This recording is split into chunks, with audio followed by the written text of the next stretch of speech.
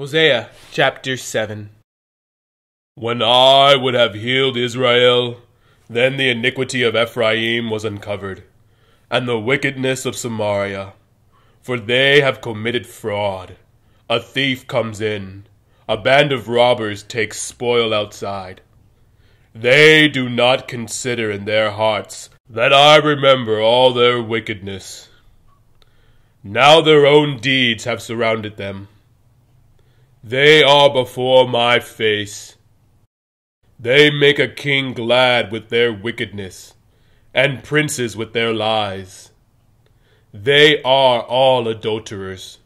Like an oven heated by a baker, he ceases stirring the fire after kneading the dough, until it is leavened.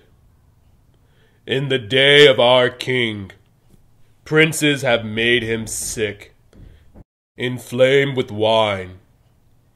He stretched out his hand with scoffers.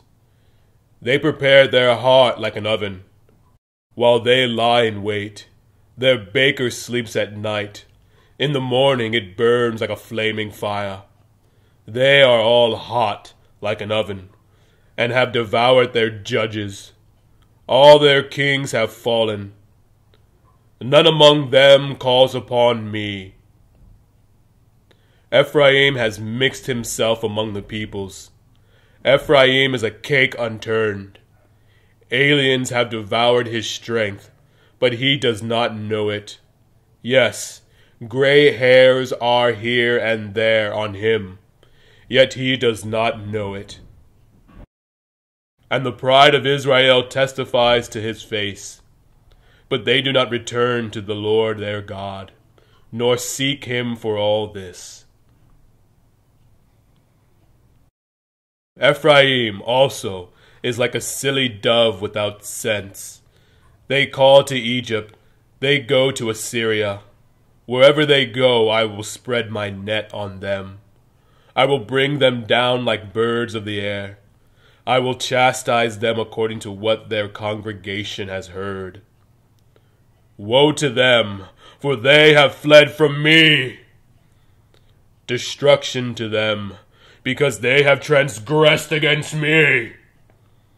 Though I redeemed them, yet they have spoken lies against me. They did not cry out to me with their heart when they wailed upon their beds. They assembled together for grain and new wine. They rebel against me. Though I disciplined and strengthened their arms, yet they devise evil against me. They return, but not to the Most High. They are like a treacherous bow. Their princes shall fall by the sword, for the cursings of their tongues. This shall be their derision in the land of Egypt. Hosea chapter 8. Set the trumpet to your mouth. He shall come like an eagle against the house of the Lord, because they have transgressed my covenant and rebelled against my law. Israel will cry to me, My God, we know you! Israel has rejected the good. The enemy will pursue him. They set up kings, but not by me. They made princes, but I did not acknowledge them.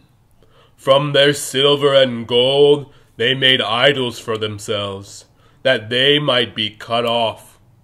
Your calf is rejected, O Samaria. My anger is aroused against them. How long until they attain to innocence? For from Israel is even this. A workman made it, and it is not God. But the calf of Samaria shall be broken to pieces. They sow the wind, and reap the whirlwind. The stalk has no bud. It shall never produce meal. If it should produce, aliens would swallow it up. Israel is swallowed up. Now they are among the Gentiles, like a vessel in which is no pleasure. For they have gone up to Assyria, like a wild donkey alone by itself. Ephraim has hired lovers.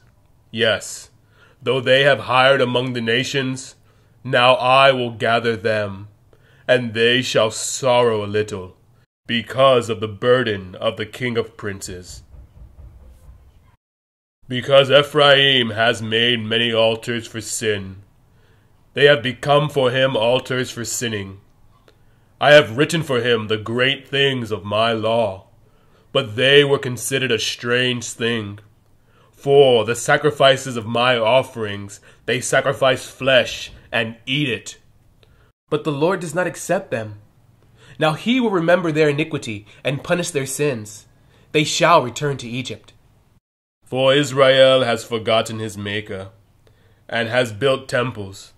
Judah also has multiplied fortified cities. But I will send fire upon his cities, and it shall devour his palaces.